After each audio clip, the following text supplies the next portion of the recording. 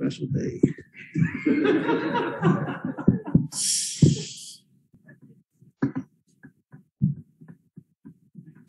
Hey, Tyrone, John Crowdy with Miami Heat. How you doing? Good. How you doing, John? Good, man. So for us coming in, basically from out of town, looks like you got off to a slow start. Last 5 games really got it going. What are you seeing as the major change from the start of the season to this great rhythm that you're in now over the last 5 games?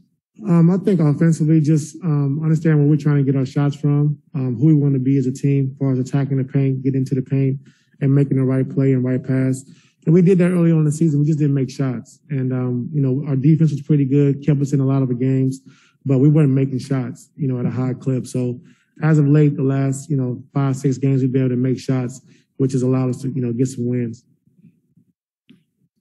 Ty, Terrence is amongst the league leaders in fourth quarter minutes, and clearly you trust him quite a bit to be in that closing lineup.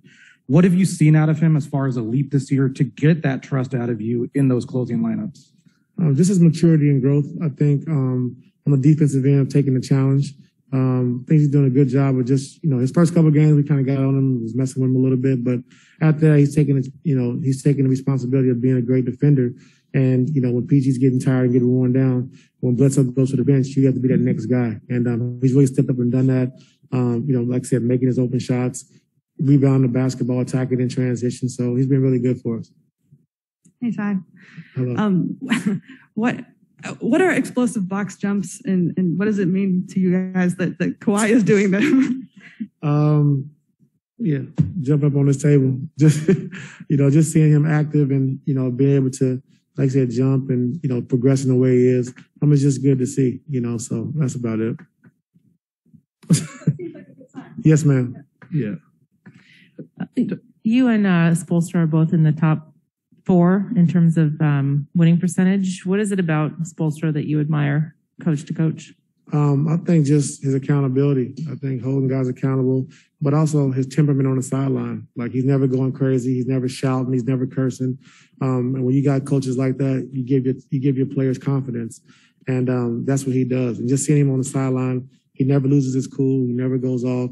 And that's just somebody I watch and study as well, just how he carries himself and, how he dealt with LeBron and D Wade and Bosh and that crew as well. Just always under control, always at ease and always poised. And that rubs off on your team as well. I saw that you guys sent Serge down to the G League, get some minutes, running 8 or 9 deep today, I believe. What are you kind of hoping to get Serge there that you couldn't really get here?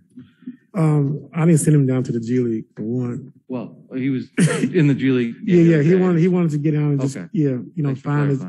find his rhythm. He said right now, just the game is a little fast for him. So he wanted to go down to the G League and just play and just get reps, get his conditioning up, get his timing. And, which is, when you got a guy like that as a 13, 14-year vet, that's a true professional, or just trying to do what he can to get back and help us out in any way he can. So, so that was good to see. Thank you for clarifying that. Have you seen that before, where a guy asked to go down there? I've seen it before, when guys are practicing and just trying to get familiar and haven't played in a while, but to come play a couple games and then go back down, I don't think I've ever seen that. But that just shows you the professional he is, and that just shows you about our team and how we're willing to sacrifice to get to where we're trying to get to. Hey, Ty, going back to Miami connections, and you have Dan Craig. This is his second season along with you on this coaching staff. And a lot of guys were talking about, not just you Tuesday night, but a lot of guys were talking about, his defensive emphasis. Just how's that been working with him, coming from the Miami staff?